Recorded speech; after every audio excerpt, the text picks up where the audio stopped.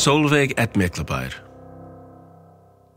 Oddur was a young and unmarried priest when he moved to Miklabæjar. In the beginning, Oddur had a housekeeper, a young woman called Sólveig. She was very much in love with the priest, but either he didn't like her or he wasn't allowed to marry her. In those days, sons of priests, sheriffs, and other aristocrats were not expected to marry housekeepers or daughters of poor farmers.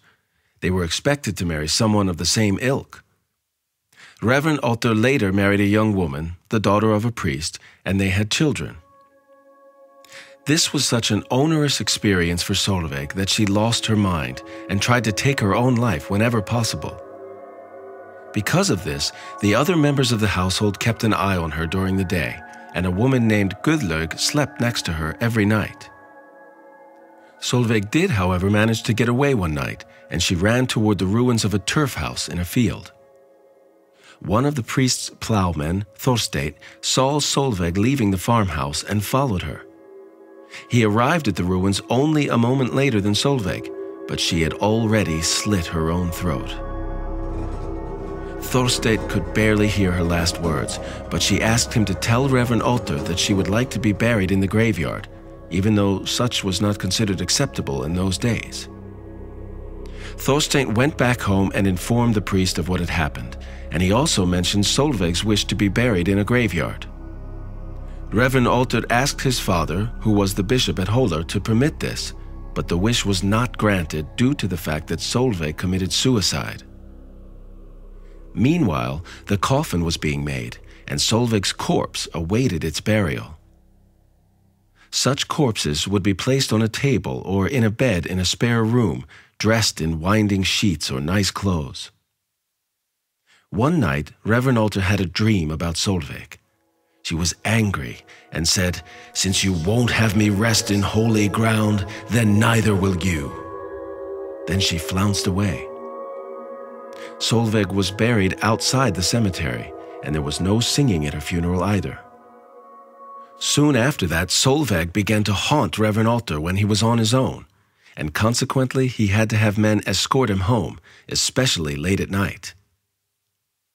One evening, when Oddur was on his way home, he told his escort to leave him by the fence next to Miklabæjar, convinced that he would manage fine the last stretch to the house. The people at Miklabæjar heard some noise by the front door that evening, and this strange way of knocking terrified them.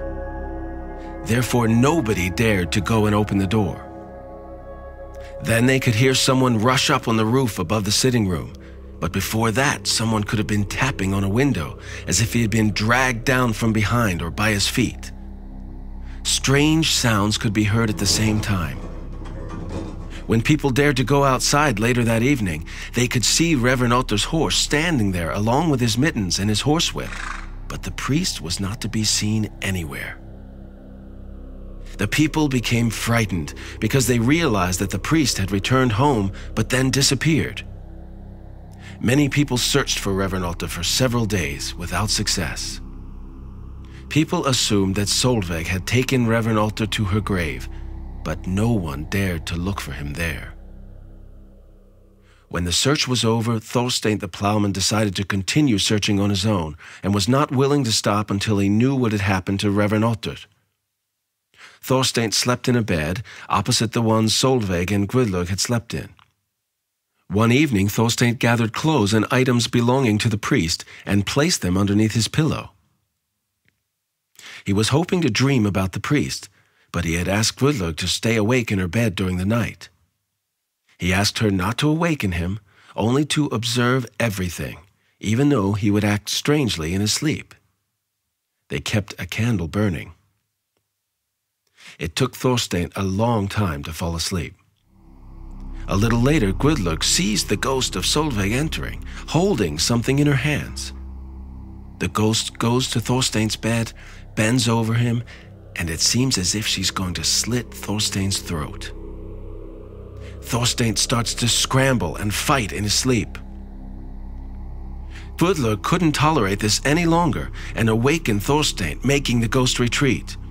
Guðlaug noticed a red streak across his throat, and she asked him about his dream. Thorsteinn said that he had met Sólveig, who said that he would never know what had happened to Reverend Oddur. Then she attacked him and tried to slit his throat with a large machete knife. He was still hurting, and the streak on his throat proved his story.